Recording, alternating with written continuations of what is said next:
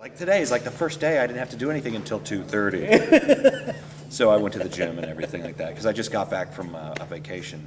I read that. You were on vacation. I got on vacation for 2 weeks. You were on I was on a cruise, and of course, 10 pounds later. Buffet.